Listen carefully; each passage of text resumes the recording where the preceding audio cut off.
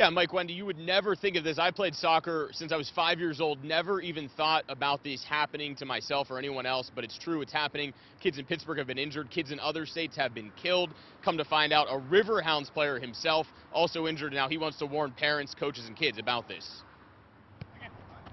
Green Tree native Anthony Vergara is a defender for the Pittsburgh Riverhounds, a professional soccer player who lives for the field. But it was on the field that he nearly lost his life 15 years ago when a goal suddenly tumbled over. Hit my cheek against the ground like that, knocked out 3 teeth, cracked roof of my mouth, and I have 2 root canals because of that.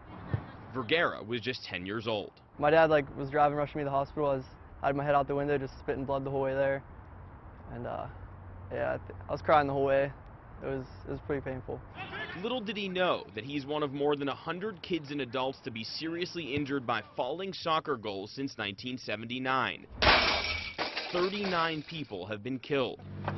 But it can all be prevented by anchoring goals to the ground so they don't tip from wind or someone hanging on the crossbar.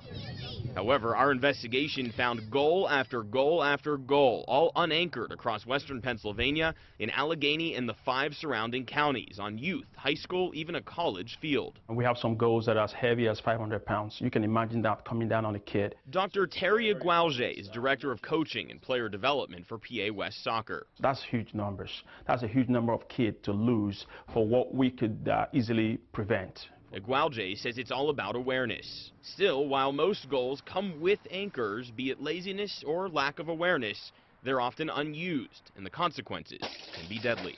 If it hadn't happened to me, I might not ever look at it. Now, Anthony Vergara, he had to have oral surgery, missed 3 weeks of school whenever that goal fell on him. Certainly a lot of danger there. For a complete list of all the goals that we found unanchored in western Pennsylvania, we'll have that posted tonight on WTAE.com. Reporting live from Station Square, Highmark Stadium, Bo Berman, Pittsburgh's Action News 4.